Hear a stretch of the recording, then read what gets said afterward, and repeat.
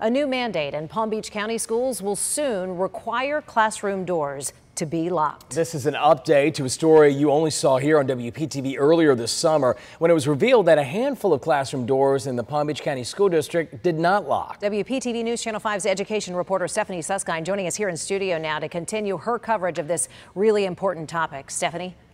Well, this is an issue the school board is very serious about. Back in June, we told you that while it was common practice in the school district of Palm Beach County to keep classroom doors locked, it was not a written policy. Now that will change. One Palm Beach County teacher shared her concerns with me that she was in a classroom used as a fire exit and therefore her classroom door did not lock.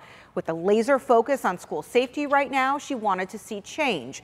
The school district has since addressed the issue. Every classroom door now locks. Today, the school board discussed a new policy that will go on the books to require teachers keep those doors locked during class time or face consequences.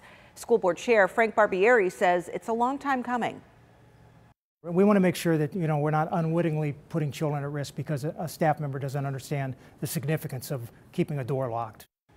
So the board will continue discussing this new policy and potential disciplinary action if a teacher is repeatedly not locking their classroom door. The school police chief says despite it being standard practice, there is not a state mandate requiring classroom doors be locked. The policy also includes rules to follow now regarding the new panic button system the district just started this school year.